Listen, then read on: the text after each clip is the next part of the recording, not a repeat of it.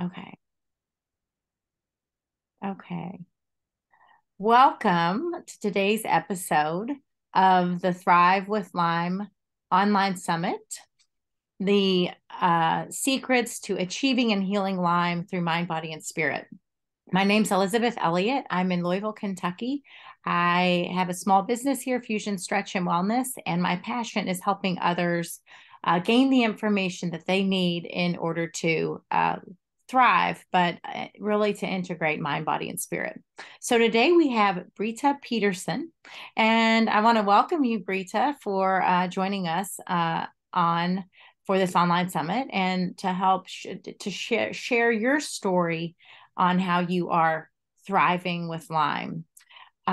Brita Peterson is an author. She's a speaker, a singer, and songwriter who enjoys sharing her inspirational messages with others. She loves helping people that might be struggling since she has gone through physical and mental illness for years. Her story of healing is powerful and transformational, showing resilience and dedication. She reaches out to those who need her message by inviting them to be a part of her programs and online community, which is a safe space for those who reach out for help. Brita grew up in a small farming town in Oregon. She has always had a love for creativity and design and graduated from Brigham Young University in industrial design. When she is not writing, you will find her sitting at the piano, writing and singing her original music. Through her journey, music has become more like therapy, helping her release her feelings as a healthy outlet. Brita currently lives in Utah, where she enjoys spending time with her 5 incredible children and her loving and supportive husband in their old fixer-upper farmhouse. Family is most important to her, and being a mom is one of her most cherished jobs. She loves being outside and enjoying nature and is constantly repainting, rearranging, and fixing up their house.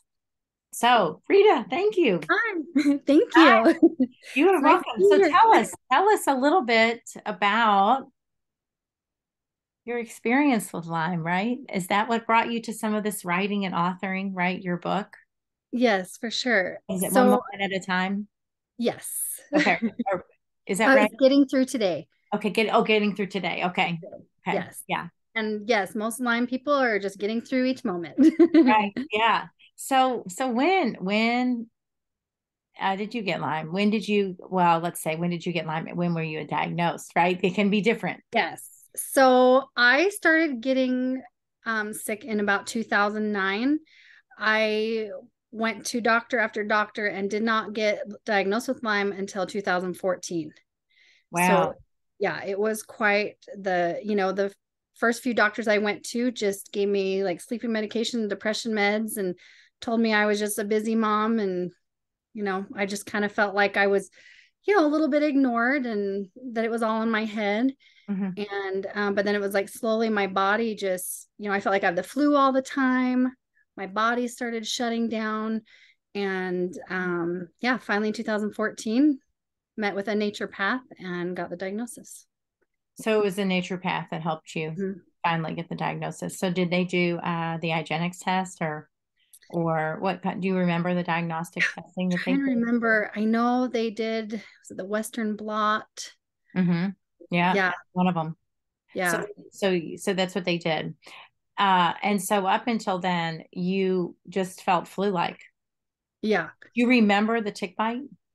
No, No, you don't remember a bullseye rash or any of some of those typical symptoms, the swelling, things like that. no. Yeah. So then Um, once you met the naturopath, what sort of treatments did you decide to integrate into your life to help your healing process? yeah, so I started with a lot of IV vitamins and minerals, Mm-hmm. but also because it was really advanced, so we had to do a lot of antibiotics. So I felt like for the first year and a half, I was just taking piles of pills morning and night to try to get my body under control. I also had a very high mycoplasma, which is can be another co-infection of Lyme. Mm-hmm. So yeah, the first year and a half was just kind of trying to get my body to detox Mm-hmm. and trying to get it under control. And so, aside from the intravenous vitamins and the antibiotics, So you were fighting sort of a mold, right? Mycotoxin is a mold. So the mycoplasma is a Oh, form of mycoplasma. pneumonia. Yeah. Oh, okay. Okay. So yeah. Then you were working to clear that as well. Mm-hmm. Did you, I know a couple different folks have mentioned infrared sauna to help boost the detoxification pathways. Did Yeah. you do something like that? Did you do the Yes. hyperthermia? So right at the beginning, I bought a little sauna. And so I did a lot of infrared saunas, coffee enemas, to Okay. help the detox process. Hmm. Um, down the road, I also did hyperbaric oxygen chamber, which was Okay. so helpful. Hmm. That helped me get in remission for quite a while. Okay. So now would you say that you are in complete remission now? I would like to say yes. Okay, so you've been feeling pretty good. Yes. Would you say pretty good? Like, let's say 0 to 100. 100 is you are absolutely thriving and beyond. Um, where would you say you're in there? I'd say probably about an 80. An 80. Okay. Because I'm doing really well, but I still have days where I'm down. Hmm. But I feel like I'm better now to take listen to my body and take the rest as I need it. Hmm. But then also I can do a lot more than I was doing. Okay, so and on those down days, what does a day like that look like for you for restoration and healing? A lot of times on those days, it's just really hard to get up in the mornings. Mhm. So my kids usually come give me a hug in bed. They kind of get themselves ready to get off to school. I also work, but I'm lucky I work from home. And so then I just kind of take a maybe slower paced work day and take a nap if I need to. Try to drink a lot of water. I'm pretty laid back when I have a bad day. Yeah, so really honoring your body and honoring Yes. the needs of your body. So, Yes. when you were there other things that you implemented, such as I know some have mentioned removing gluten and dairy. Have you found that valuable? Some have removed alcohol. Some people have really worked to restore that gut microbiome or like remove the sugar. Right. Have you done those things? Have you found them beneficial? Have you found them necessary? Yeah, so I got diagnosed with celiac disease. So I cut out gluten in 2009. And So so that was around the same time, right? You started feeling bad. yes, and that's the first diagnosis I got. Okay. And I was like, oh, sweet, I can cut out gluten and then I'm gonna feel Mhm. great. But that's Mhm. not what happened. It didn't work. No. And then Oh. I felt like I had a ton of food sensitivities. It Mhm. was like I feel like anything I ate was just really just I couldn't tolerate hardly anything. So I went to a really strict anti-inflammatory diet for quite a Mhm. while. Mhm. I'm a little more lax now just because I'm feeling good, but I, try to eat a lot of vegetables and Mhm. fruit and just, yeah, I think it's an important step, just cutting out as much inflammation for sure. Yeah. And I know, like when my daughter was diagnosed, she got her tick bite. That was the very first thing we did. We found this book, Recipes for Repair, big Oh, anti, cool. and I think it really was promoted for Lyme disease. However, when I was reading them, it really is for any sort of inflammatory disease, right, or autoimmune. And so that was the very first thing we did. I know that you are a singer and songwriter, and in reading your biography, it sounds like your music, right, has been almost healing. I don't, healing part of that journey, right? Because you are, I mean, that's a gift. Yeah. And I think when we aren't nurturing our gifts, right, that we are supposed to be expressing and sharing with the world, right? Right. So, how has music helped and really like tapping into that? I'm sure it brings you joy, right? Helped you flourish or Yes. thrive, right, with Lyme. Oh, yeah, for Hmm. sure. It was hard because, I think like a lot of us were in bed a lot and don't feel good. And, Hmm. before I got really sick, I was able to do a demo for my music. It was really fun. And then I just, I write music. And so a lot of my music during my lowest times, I mean, I've written a lot of music called pain or, all this stuff that may never be shared with anybody, but it just really helped me get, those feelings out that I couldn't quite express Mhm. through speaking. And, I look back and I was looking at some of the dates of some of the songs I wrote, and it just, creating for me was really important to continue, even though I wasn't feeling well a lot. Right, 100%. Yeah. Now, being a mom of five, my gosh, that's busy. Yes. Do any, I would imagine, I can just imagine feeling and living with a chronic illness and then trying to parent five kids, right? Do you have any tips for moms out there who are living with Lyme right now that you would share with them? Yes. Are any of those in your book? I'm trying to think. There's a little bit, but mostly I would say be gentle with yourself. Mm-hmm. Um, and just don't have these crazy expectations of yourself. One thing, my kids are older now, and I was having a conversation with my older girls and just telling them, I'm getting emotional, how bad I felt for all that I couldn't do with them or for them. They're like, Mom, like, we don't look at it like that. Mm-hmm. So I think I was beating myself up for all the things I couldn't do instead of, oh, look at the time I get to spend with them. We may be snuggled in bed watching a movie, but we're Mm-hmm. spending time together, Yeah. you Yeah. know? Yeah. It's important. It's hard sometimes to be gentle ourselves. Yes. But that time you do get with your kids is so special. I know that during COVID, I had a senior Mm, and I was thinking, gosh, he's missing out on all these things but well, I get him at home, right? right. Right. Like sad that he was having this experience, but also like grateful he wasn't out gallivanting and doing a bunch of partying or whatever seniors do. Right. Right. I was like, wow, this isn't so bad. And so you can find the gift, right, in the challenge. Yes. And I think that's part of my message is finding the beauty. I just felt broken. I had depression, anxiety, and this illness. I couldn't be who I wanted to be. And I think it's important to just see the beauty along the way Mm-hmm. and So, the so, little things. so you have felt a lot of depression and Oh, anxiety. yeah. Mm-hmm. Yeah. A lot of my symptoms were neurological. Okay. Yeah, and Um, that was new to me. I just learned that, some of the neurological effects that Lyme can have, which was incredibly eye-opening this summer when I watched The Monster Inside Me. yes. And I was like, oh, wow, I had no idea. Maybe I should go get checked for Lyme. And I Right. really feel like that now after Yeah. talking to all of all of this people I've interviewed. I'm like, shoot, maybe I've got Lyme. But I've also, not sure which test to trust, Right.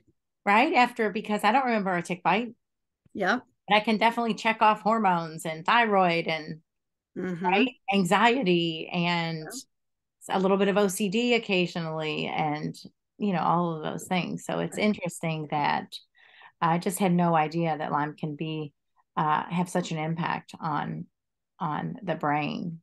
Right. I didn't know either. I mean, Yeah. I thought I was a little bit crazy, until I got the diagnosis. But I think that was interesting too with the nature path. She's like, it's symptom based and test based Mhm. because the tests aren't accurate. And Mhm. that's frustrating. Yeah, yeah, yeah. Now, do any of your kids have Lyme disease? So as far as I know, no. We had taken them gluten free not long after I went gluten free. They were having a lot of illness stuff, but really they're healthy. So I'm a very lucky mom. Yeah, yeah, yeah. Very lucky.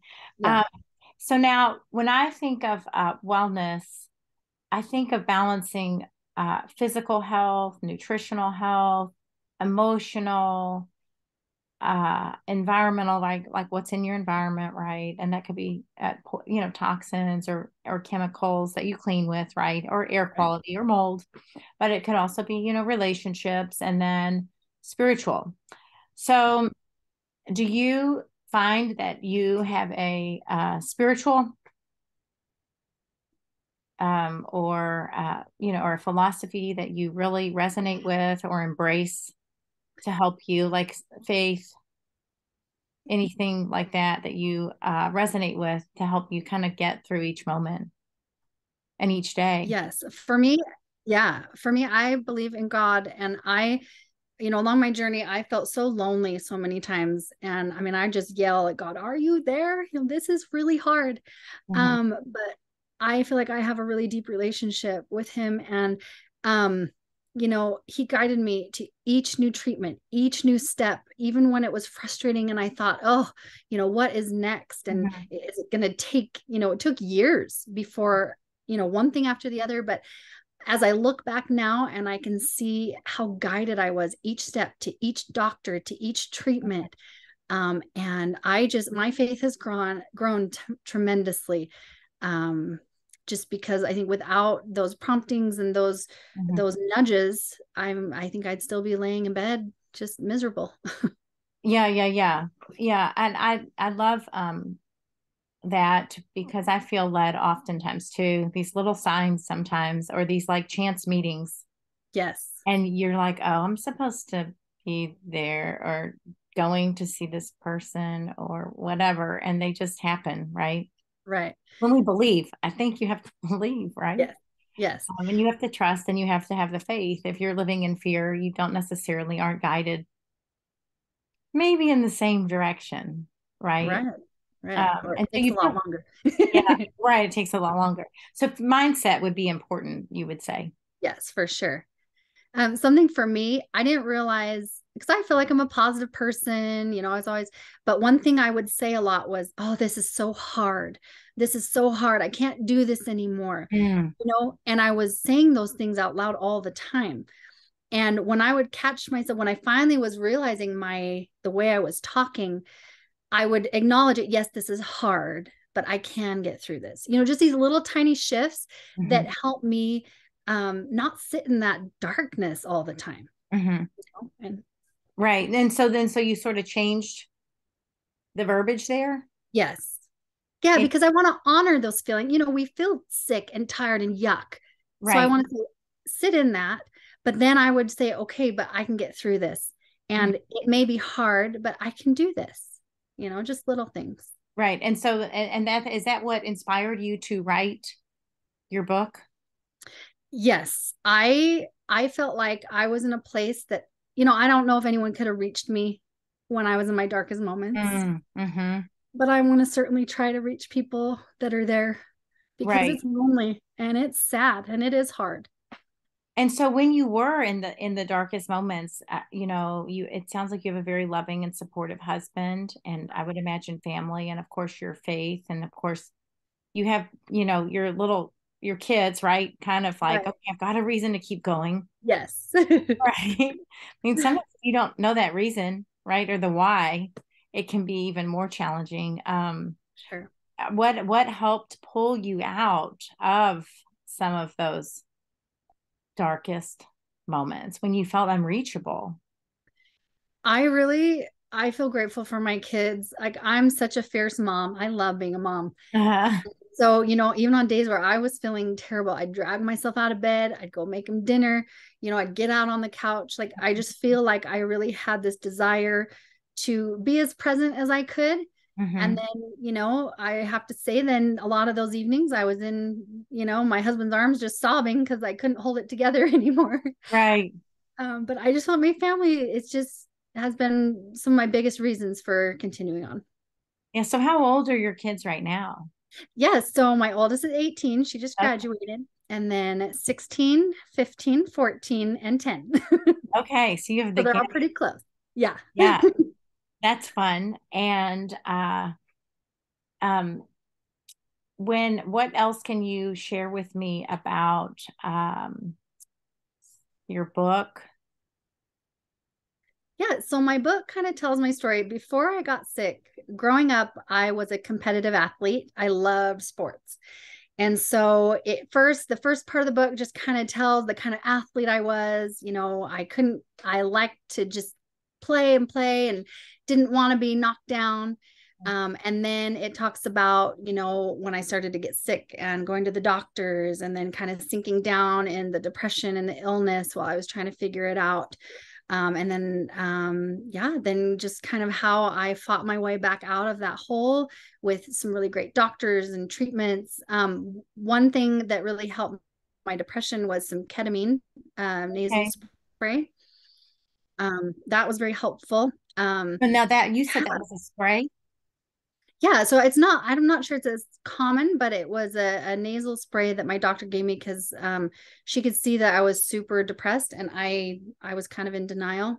Mm-hmm. But I know there's lots of different forms of ketamine, but that's the one I tried, and that's been very, very helpful. But yeah, then it just talks about just how just yeah, fighting my way back and finding all sorts of treatments out of the box that I never thought I would try to. I was just so desperate. What would you say the most outlandish treatment was? Let's see. I'm like, I don't know. Have to read my book. Just Okay.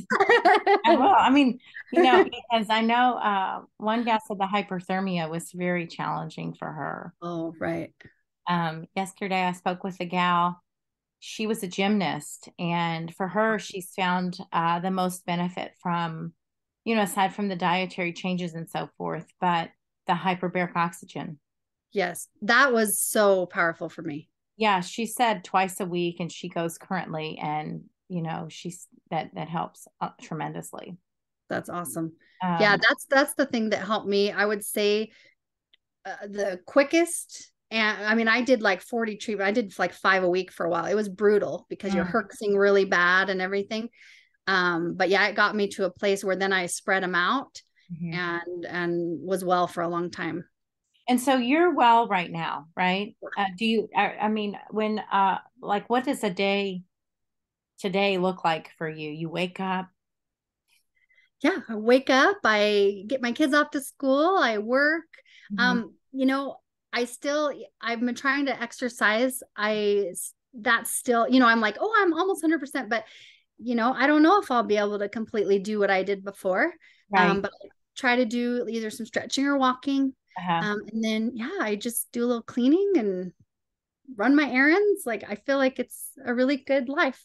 Yeah. And so, what is it like being a business, right? An entrepreneur. You work from Yes. and one of the gals on the show helps women in particular, or points men in the direction if we have a male audience, to living with right, building a thriving business while living with a chronic illness, and why chronic people with chronic illness, being an entrepreneur is such a great fit for them. Right. Um, have always been an entrepreneur for the most part. And I love being able to create my own schedule. And so I can imagine with chronic illness, that is, I don't know, it seems like it gives you a little more flexibility for the down days. Yes. Oh, for sure. I love it. I work for a company and then I'm also have my own business. And my boss for the one business I work for is great. And so the days I feel really good, I can get a lot accomplished. And then the days I need to rest are, a little bit slower. But yeah, I'm just And and so and I guess when I think about the environment, right, and having to work in an environment with when living with a chronic illness, that type of relationship with an understanding boss or understanding colleagues is going to be important, even to stay or maintain wellness, right? If you're right. already taxed, right, your immune system's already taxed, you're emotionally taxed, right, physically taxed, then having the healthy and work environment is going to be incredibly important. Yes. Added stress is just going to add to that, Oh, right? right. Going to inhibit. Mm-hmm. Well, I think most people, we put a lot of pressure on ourselves anyways, Mhm. and then when we can't perform the way we want to perform, I think, at least for me, I feel like, oh, someone's going to think I'm lazy or I'm not working hard enough, but it's just the way our bodies are functioning. Mhm. We can't control our body. So I don't know. I've just appreciated, yeah, kind of getting awareness out there for bosses and coworkers to understand that it's just something we're fighting through. Yeah, right. And it's unfortunate that I mean, I wouldn't have been doing that much research into Lyme, right, unless my daughter had gotten a tick bite. And she was insistent I take her. because of a TikTok video she saw. And Wow. I knew, Lyme existed, and I knew that Kentucky wasn't exempt from ticks, right, or Lyme Right. disease. I used to work at a farmer's market, and uh, this woman had walked around passing out cards, like, I don't know when. Lyme is here. Lyme is here. Don't let anybody tell you Lyme disease isn't here. And I was like, just remember that, and I'm like, oh, of course. I got the card. 6 years later, my daughter has a tick Right. bite with Lyme. I'm like, wonder how the universe was kind of letting me know I needed to know about Lyme disease. Right. Right. And so just learning as much as I've learned just in the last 10 days, I've just blown away, by how little information is out there for people, and they really have to go digging. And that's why I think Right. it's so important, which is why I've done this, because all of you guys have done it, right? You've lived it. You've had to figure out what works. You've sought out the doctors, and any way we can help others find their way to, uh, living their best life with Lyme Right. is what I want to help them do, or, prevent them from, those reoccurrences or that sort of retriggering, right? When kind of pops back up in your life due to this stressor or that stressor. Right. I mean, right. I mean, that's my understanding, is that it can be retriggered almost like shingles, Yeah. but it may look different the next go round when you are re-triggered. I mean, Hmm. is that kind of your understanding of Lyme? Yeah, well, I've lived it. I'll have these, 6 months. I'm like, I'm feeling so good. I feel like I'm completely cured. And then one day I woke up and I'm like, oh my gosh, I can't believe I felt like this for years. And so it just hits you. It comes back, and whether it's stress or whatever, and it gets tricky because I keep thinking, oh, I'm good, but Right. I'm living a life with Lyme and it may reoccur. And so you Yeah. just have to kind of, like, again, just be gentle with yourself and nurture yourself back to a good place. Yeah. Well, I know we're running out of time here. So tell me where we can find you. I know your website. Tell us a little bit more about your book, the title of the book, where they can find the book, Okay. and anything else you want to share. Okay. My website is britapeterson.com. My book is called Getting Through Today: How Chronic Illness Taught Me the Beauty in Being Broken. It does come out. Our launch date is January 18th. So I'm Oh, so excited. yeah. Yeah. And you can find me on Instagram, brita.peterson. And And that's yeah. Brita. I just want to Yes. say, Thank you. yeah, because I would have put an E's probably if you'd said that. So good. Right. ITA. Yes, thank you. And I sure appreciate you having me on here. It's fun I'm excited to hear everybody. Yeah, well, thank you so much for joining us. I look forward to getting my hands on your book. Thank you. And you got to make sure you go and check out her music, because you can play some of it right on her website. Thanks. And Right? I do have a new song What? coming out called Beautiful Broken that will be coming out soon too. Okay, that one's not on there. I haven't heard that Not one. yet. Okay. Nope. Okay. Okay. Thank you so much, Brita, for joining Thank me. you. And you all be sure to check out her website and her Instagram. Have a great day.